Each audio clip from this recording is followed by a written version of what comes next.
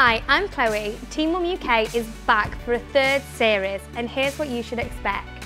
You can see me juggling life with two babies. I had some amazing, proud mummy moments. Me and Zanaya take up some really cute hobbies in Series 3.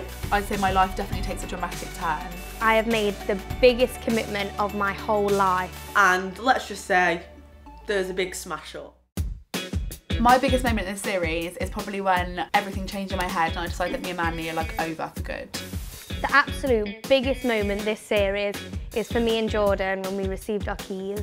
The biggest moment for me is trying to decide what path to take in my life, and not only my life, Zanaya's life as well. Yeah, there's not really one main big moment, it's all a big moment. I'd say the most dramatic moment for me is Darren packing his bags. Just dealing with like hard times. Moving everything into this house with 3 blokes that know it all and want to do it their way. When I revealed some quite big news to someone. I found out Erin had to stay over at Manly's house. The most emotional moment for me this series was definitely dropping Marley off at nursery for the first time. Even though I only broke up with Manly, it's worked out that I've basically broken up with the whole family, and realising about that was really emotional.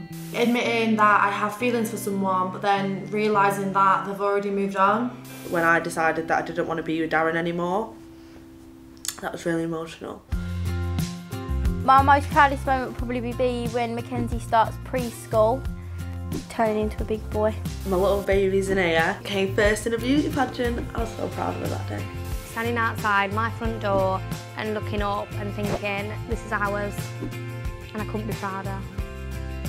My relationship with Manly is not great. I'd say it's worse than the series before.